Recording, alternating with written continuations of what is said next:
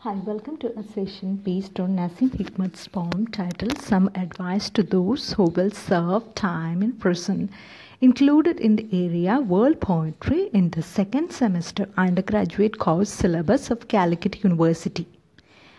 Appreciation is purely a subjective activity. Depending on several factors such as the taste of the content, language, identifiable context, accessibility, and so on, the degree of appreciation varies. If a poem is prescribed for studies and if it is meant for appreciation, it is actually a tricky affair. Paraphrasing is easy, but the demand here is appreciation.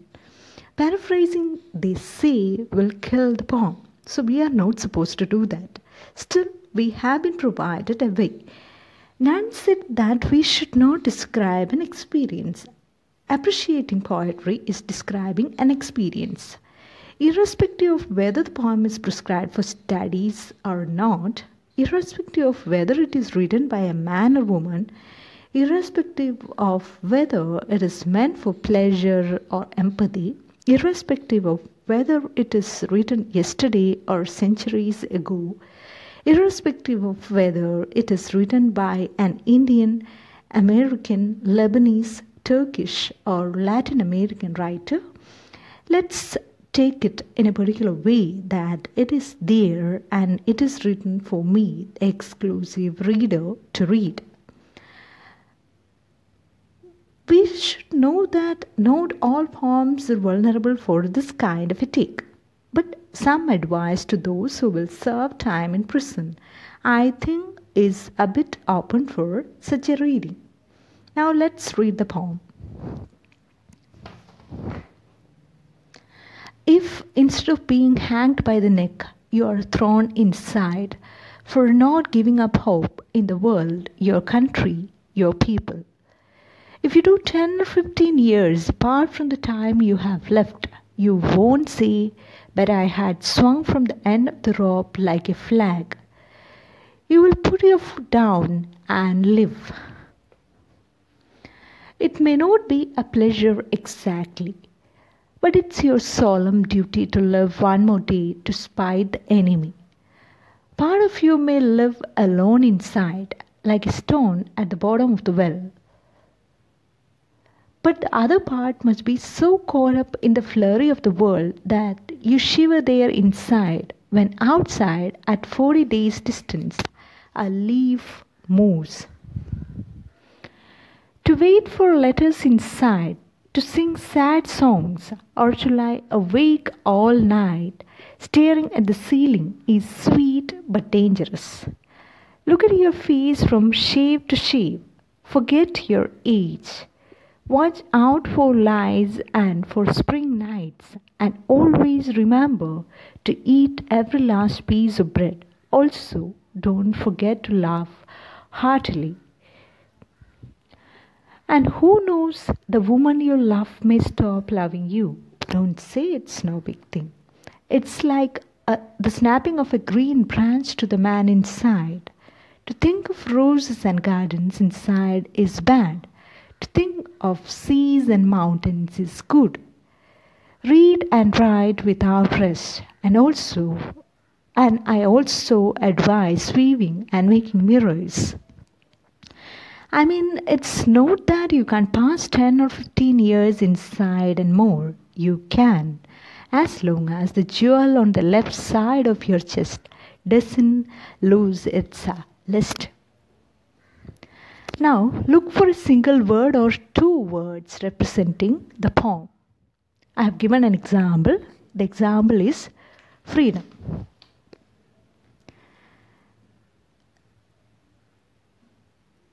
Now, there are a few words that I identified, as you may find, is related to the poem.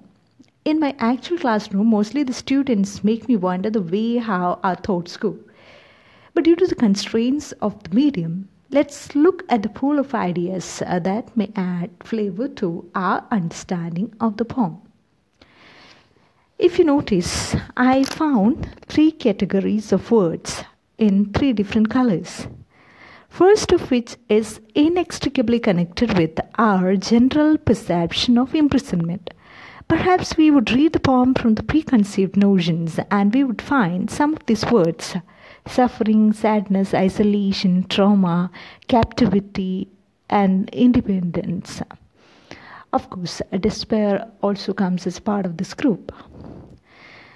And if you're an optimist, or if you're a sensitive person, if you think about your family and if you think about the future and all, if you think about time, probably the word that you have listed may be included in the words listed in blue color: hope, time, seasons, family, happiness, distance, or love.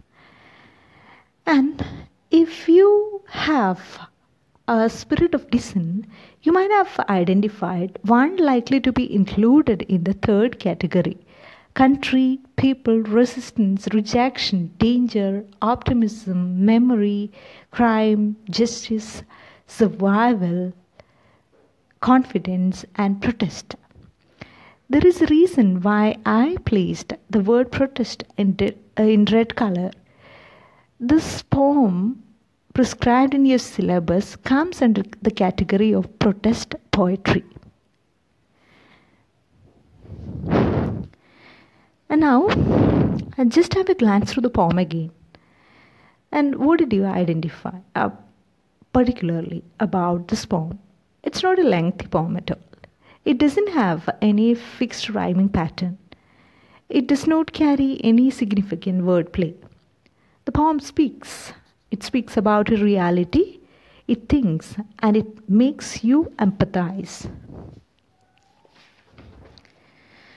So, what we could assume is this: the purpose might not be just to please us, to make us revel in the realm of imagination. It may make us think. Not all poems are meant to bring revolutions, we know. Some are neither created for resistance nor for revolt. However, despite the character of the poet and the circumstances, some poems carry the essential trait of dissent. They question the status quo. They share the message of disapproval, and they carry nuances of resistance, hidden or overt. Sometimes poets too participate in the protest offered by the poem. In other times, poems carry forward the revolution initiated by the poet. So, what I'm trying to tell you is this: some poets are activists because they envisage transformation. They fight against injustice. Nazim Hikmet was one among them. For that, he had to sacrifice a lot. One could see about his choice. He made an ideological choice and was imprisoned for that. Before we know more about Hikmet, it would be interesting to taste a few lines from a few other writers who resembled Hikmet in the style of writing of poetry. And this is a piece from Langston Hughes of Harlem Renaissance. For your understanding, Harlem Renaissance was a cultural and intellectual resistance movement of 1920s initiated by Afro-Americans. Let me read the piece taken from the poem titled "I Look at the World" from Langston Hughes. I look then at the silly walls through the dark eyes in a dark face, and this is what I know, that all these walls oppression builds will have to go. Here is another one from the beat poet Allen Ginsberg from his poem titled America. America, when will you be angelic? When will you take off your clothes? When will you look at yourself through the grave? When will you be worthy of your million Trotskyists? America, why are your libraries full of tears? America, when will you send your ex to India? I'm sick of your insane demands. And what is common for these poems? They protest, they resist, and they are meant to transform the mindset. Both of them belong to a big movement called avant-garde. You might be thinking why I am talking about avant-garde. Actually, our writer Nazim Hikmet belongs to a group of poets called Turkish avant-garde.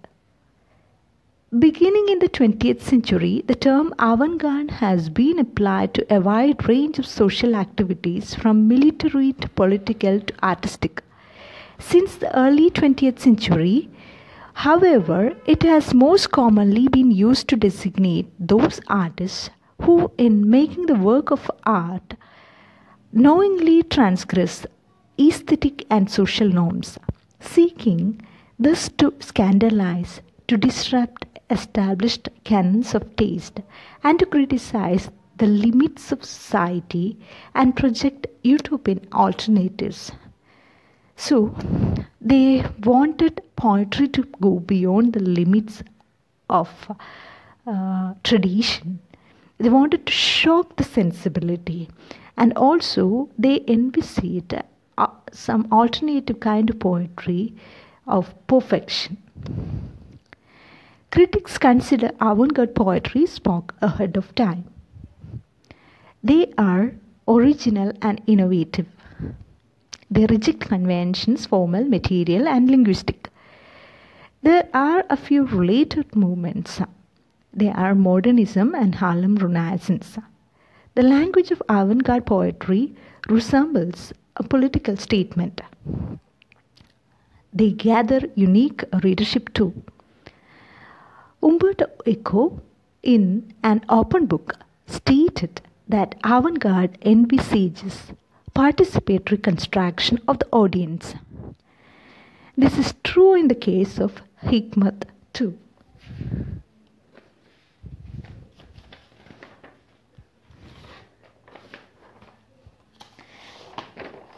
And a Turkish writer, in his introductory notes on Turkish poetry, made a statement about the particular nature of Turkish poetry.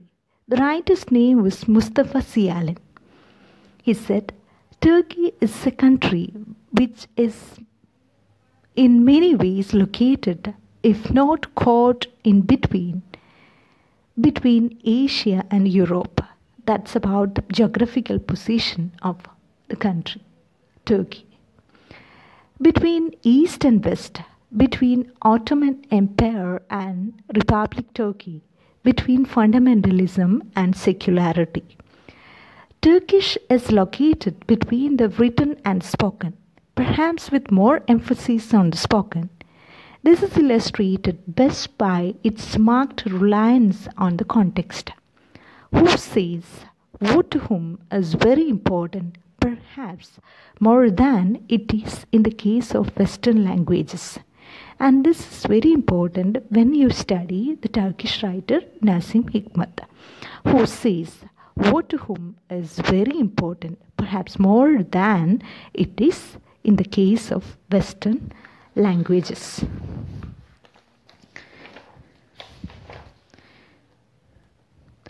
Now, it would not be a bad idea to know the writer and the context of the poem. Nazim Hikmet was a poet, playwright, screenwriter, and director. He was called as a romantic revolutionary. Hikmet was a son of an Ottoman government official. Ottoman government was an autocratic kind of government. Learning of economics and political science from Moscow probably made him a Marxist. He worked as a journalist for a while. His ideas are definitely anti-establishment, and for that he was sentenced to more than 30 years of imprisonment. In 1940s, his imprisonment grabbed worldwide intellectual attention. As a result of the hunger strike organized by intellectuals such as Sartre and painters such as Pablo Picasso and actors such as Paul Robeson, in 1950s he was released. He served in some prisons, named prison in Bursa, the infirmary of Sultanate jail in Istanbul, and Paşakepesi prison. The Ottoman Empire was a state and caliphate that controlled much of Southeast Europe, Western Asia, and North Africa between 14th and 20th century. It ran as an autocratic kind of rule for which it was criticized by writers. Nazim Hikmet was only one among those writers who criticized the Ottoman Empire. After the rigorous imprisonment for long years, he left Turkey and lived in Europe and Soviet Union for the rest of his life. The exile did not prevent him from standing for the communist ideals that he cherished. The influence of Russian futurist poetry led him to revolutionize Turkish poetry, which he entered writing patriotic poems in syllabic meter. Abandoning Ottoman linguistic conventions in writing, he finally resorted to free verse. The posthumous republication of his works popularized him as a hero of Turkish revolutionary spirit. His poems are famous for experimental style, radical perspective, and unorthodox standpoint. Three important features of his poems are iconoclasm, that is the action of rejecting the cherished beliefs and institutional values. Second one is patriotism, devotion to one's own country. And the third one is lyricism, imaginative and musical expression of emotion. And now here is a poem by Hikmet that we will just read, which will provide an entry into his prison poems. The poem is titled as Today is Sunday. Sunday today. Today they took me out in the sun for the first time, and I just stood there, struck for the first time in my life by how far away the sky is, how blue and how wide. Then I respectfully sat down on the earth. I leaned back against the wall. For a moment, no trap to fall into, no struggle, no freedom, no wife. Only earth, sun, and me. I'm happy.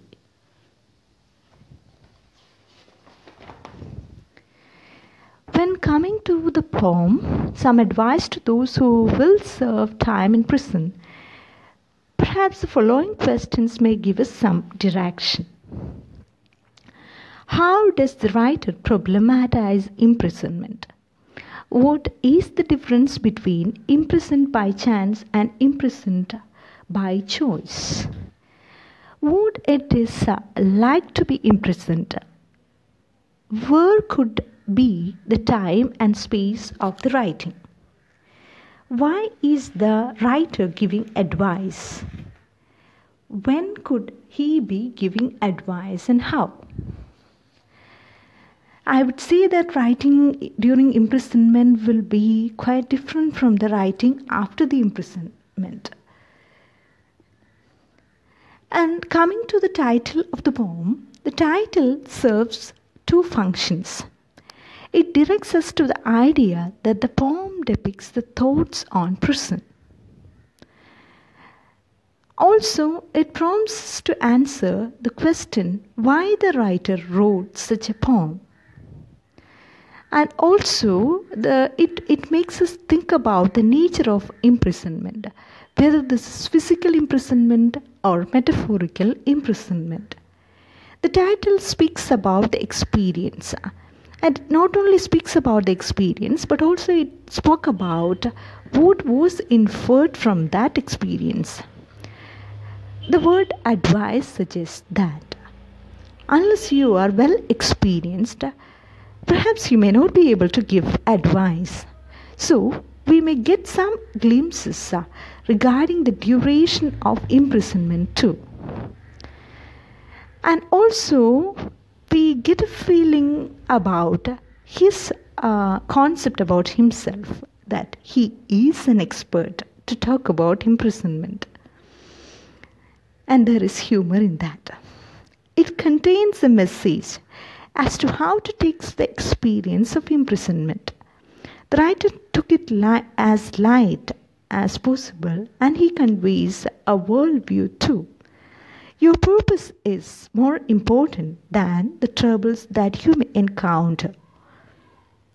The development of the poem is definitely harmonious. It doesn't have much interruptions. The initial lines lead us to a plane of comparison where you compare death sentence with imprisonment and find imprisonment has got some hope. It argues that the hopes are not simply personal. They are related to the country and the people. And the message of the poem is always optimistic, and this is what makes it as significantly different from the modern poems. And the country did not disappoint him. The people did not disappoint him. But the government did disappoint him. And he was talking about that disappointment, if it is about disappointment. The sense of time is lost when we are confined. In addition, we are compromising our dynamism, and time too compromises its dynamic stride when, at least for us, when we are imprisoned. It would stand still until we are released. This would be our feelings, and he was talking about those feelings in the poem. And here I would give a few points for discussion. How the time spent inside the prison puts your life in a standstill. How you turn realistic about the experience. And what transformation will it bring in the thoughts of the prisoner?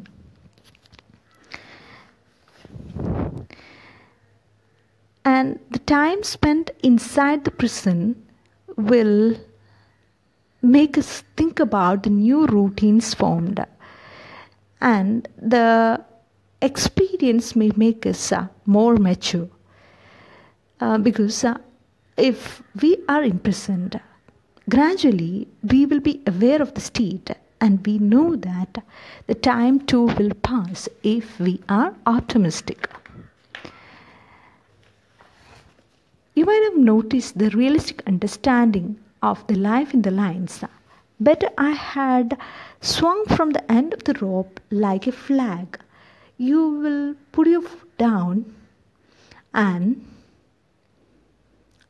live. A man swung from the end of the rope is compared to a flag, and it suggests about martyrdom. And it seems that he doesn't want to be a martyr, a person who is killed for a belief or for nation. Probably because he will be treated later as a traitor rather than a patriot if he chose martyrdom. Also, we notice how he valued life. Why are we here? Why we live? There may be a reason. Seems he believes so. It may not be a pleasure exactly in the poem the writer says, but it's your solemn duty to live one more day to spite the enemy.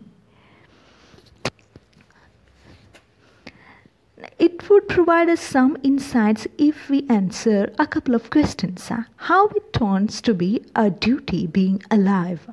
Why did the writer think it as a solemn duty? How is your existence in prison spite your enemy? And who is the enemy in the context? The last question is probably easy for us because after reading the biography of the writer, we might have identified the government as the enemy. And so the government may be the enemy in the context because of its authoritarian standpoints. And why is the writer considering it as a solemn duty? Why is it a serious and dignified duty? Because unless he lives, the revolution that he initiated may die with him, or he might be called as a traitor. So it's wise to live, and it's the responsibility to continue the revolution that he has initiated. So for that, he has to live. It's not simply a duty towards oneself, or it is better sensed as a duty towards one's own country and the people of the country. And the writer identified that he has a mission to be fulfilled, and he took up that mission. And how is your existence in prison spy to your enemy? That is another interesting point. Probably his presence is threatening, at least for the government. Because his presence and his happiness mock about the punishment which is given to him. And it may convey a feeling that you can't imprison the spirit of the revolutionary.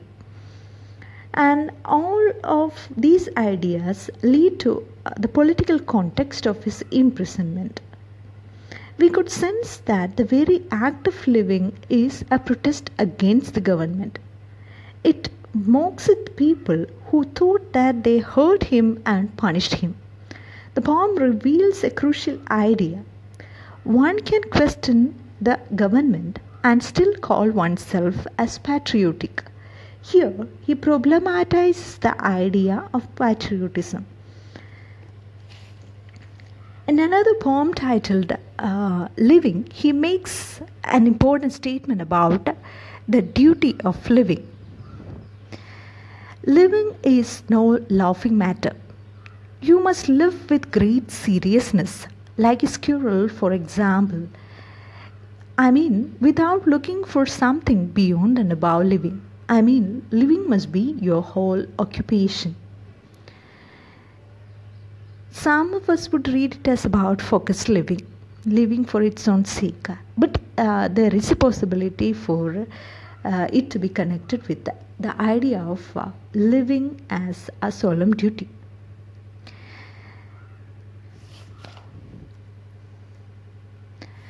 Part of you may live alone inside, like a stone at the bottom of the well. But the other part must be so caught up in the flurry of the world that you shiver there inside, when outside at 40 days' distance a leaf moves, to wait for letters inside, to sing sad songs, or to lie awake all night staring at the ceiling is sweet but dangerous.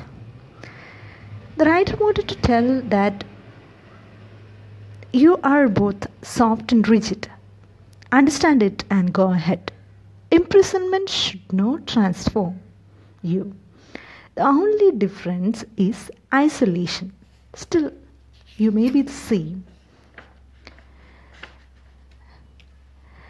Why is lying awake at night staring at the ceiling is sweet but dangerous? It may be because it will show us our vulnerability.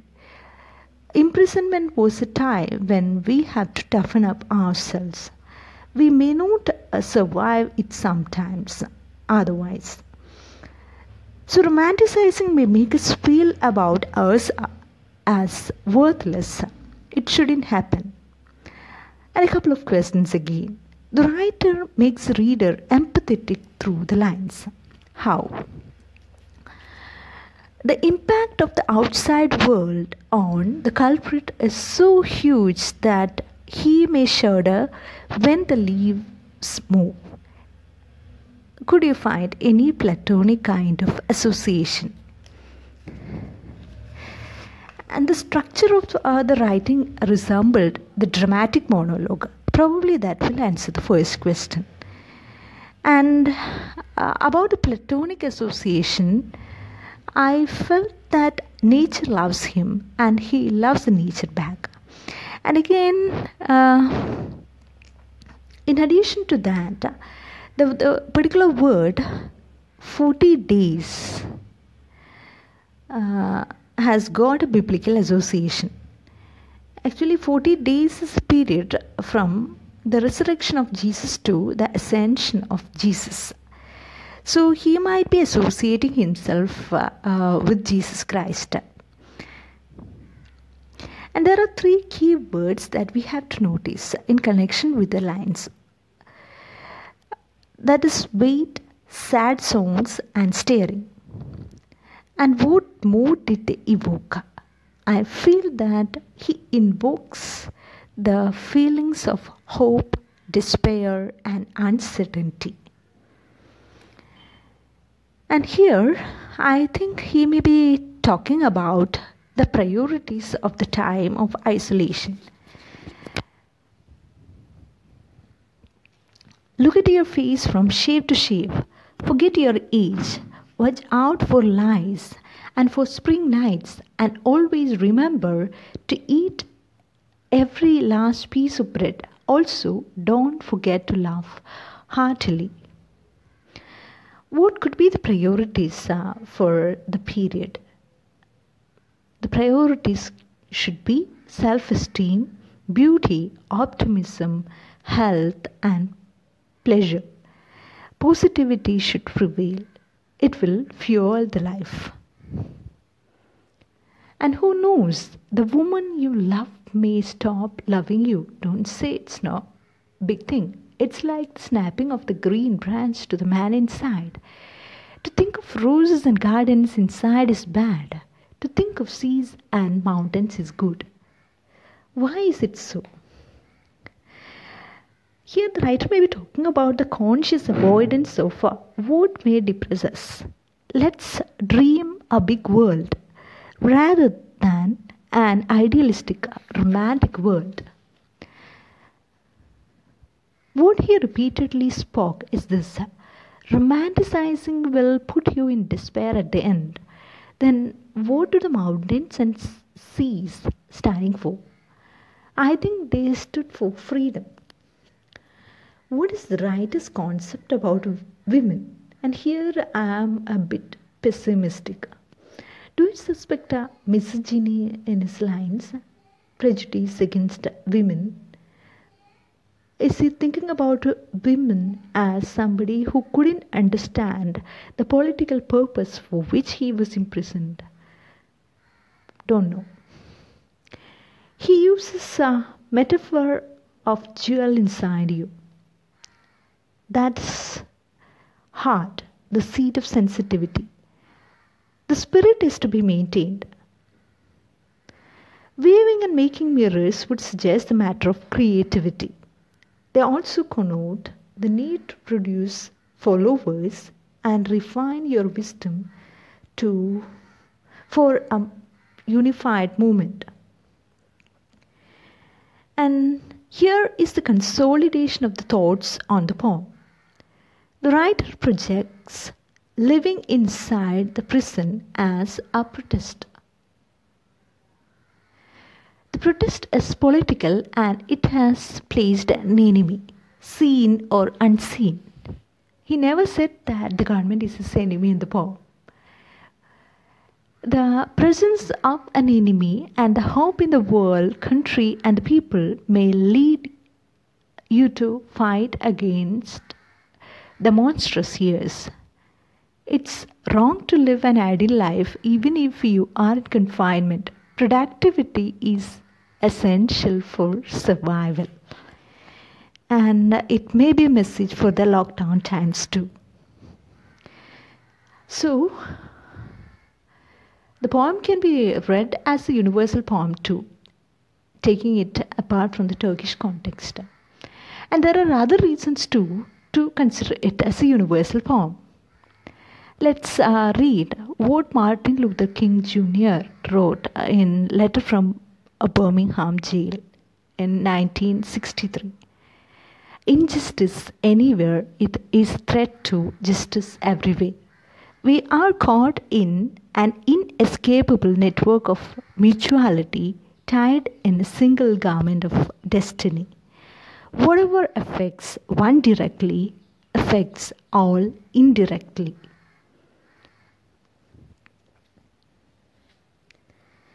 And if you are interested, these are a couple of pieces from other protest poems.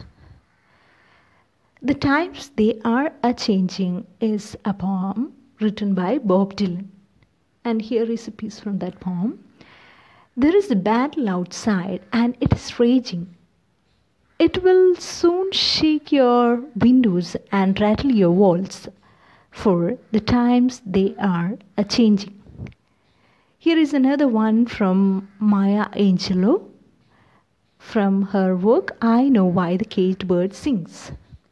The caged bird sings with a fearful trill of things unknown but longed for still, and his tune is heard on the distant hill, for the caged bird sings of freedom. And here is one from Identity Card by Mahmoud Darwish. Therefore, write down on the top of the first page, I do not hate people, nor do I encroach. But if I become hungry, the usurper's flesh will be my food. Beware, beware of my hunger and my anger.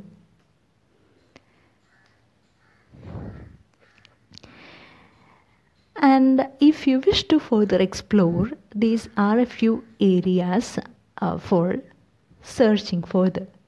Protest literature across the world, contemporary Turkish poetry, poetry as marking dissent, and more poems from the writer. Thank you very much.